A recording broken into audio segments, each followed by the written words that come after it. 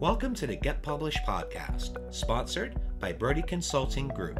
To get more information about our coaching, publishing, executive ghostwriting, and podcast production services, go to getpublishedpodcast.com. Hello, I am Paul Brodie, and thank you for joining us for another episode of the Get Published podcast, where we help authors get published with a proven system that works. Today, we're being joined by Jason Piccolo, author of Unwavering, A Border Agent Journey. Jason, welcome to the show. Hey, thanks for having me. Are you ready to get started? I am. All right. Question number one. What is the one piece of advice that you would give to a first-time author who is currently writing their book? I would get a big piece of construction paper, like, 24 by 48, and map out what you want to write about. It's almost like mind mapping. And just determine where you want your book to end, and then work it on back from there. The other thing is I would check out a program called Scrivener. Scrivener is perfect for organizing notes and kind of jumping back and forth when you're in a writing process. And what do you feel is the hardest part about getting published? Well, if indie publishing is very easy, but if you want to get published, the toughest part is trying to find a literary agent that is going to, take charge of your book, with your help. I mean, you need a champion, and it's tough to find an actual champion. Let's talk about marketing. So please share a marketing strategy that you have used in your book launch that has worked well. Well, one thing I did was, let's say I write nonfiction books. So what I do is I write opinion pieces, have them published in a paper. That gets me out there as a subject matter expert. The other thing, too, is I use LinkedIn. I use LinkedIn all the time to find bookers. When you're looking up in LinkedIn, and if you're not familiar with LinkedIn, it's a business application, and it's great. But I use LinkedIn to find people who are the bookers for like CBS, Fox, and anywhere else I could actually get my book promoted out there. So you're talking about in regards to these bookers. So what is your process with that, and why do you want to utilize them so much? Well, in order to get on TV, you have to have a connection. You have to have an in. And what I do is I network. I build a relationship with the booking people at the companies and with the producers. So when my book is ready to launch, I already had an established relationship with them. So it's not like you're just hitting them up saying, hey, get me on TV. It's like, hey, by the way, my book is launching and I've helped you out before or whatever. And what tools are you utilizing to build those relationships?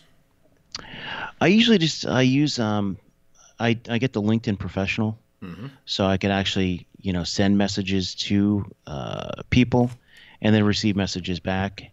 And I try to use, and I do my research. So I'm not just shotgunning emails and messages out to people. I ensure that it's the right platform. So when you're reaching out to these bookers, what are you offering in value to help them? And I know we talked briefly about writing opinion pieces. Is that what you're referring to? Yes, and it's different when you're writing a fiction or a nonfiction book. Become a subject matter expert on that field that you're writing in, because then that gives you the opportunity to write these opinion pieces, to get your opinion pieces published.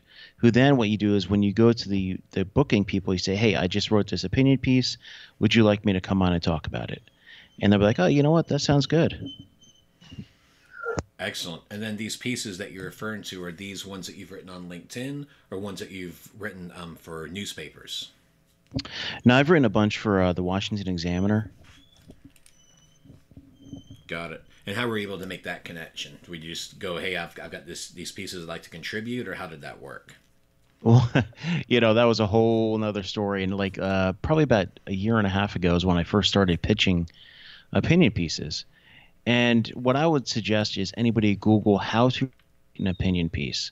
Yep. And then follow the parameters. Read other opinion pieces, see how they're formatted, and cite articles within your own opinion pieces. Because your opinion piece has to be relevant and timely.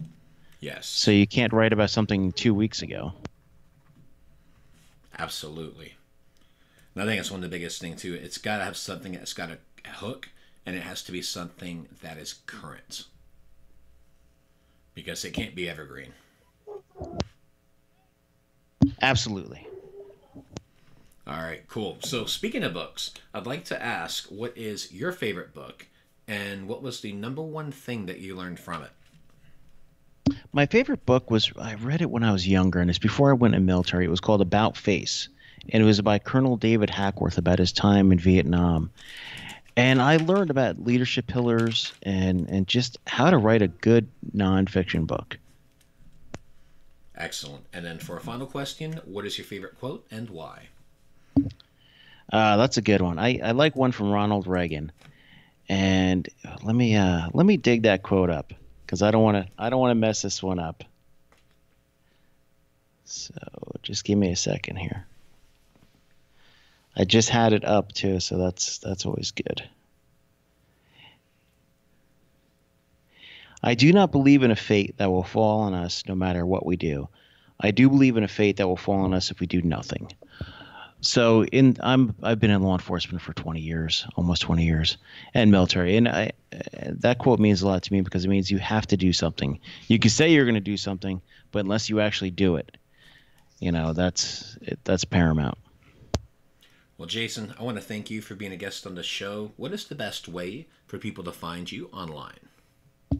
You could find me on my website, Jason Piccolo, JasonPiccolo.us.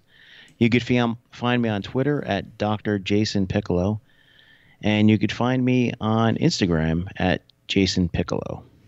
Jason, thank you once again for being on the show, and I wish you all the best in your author journey ahead. Thank you. Thanks again for joining us today.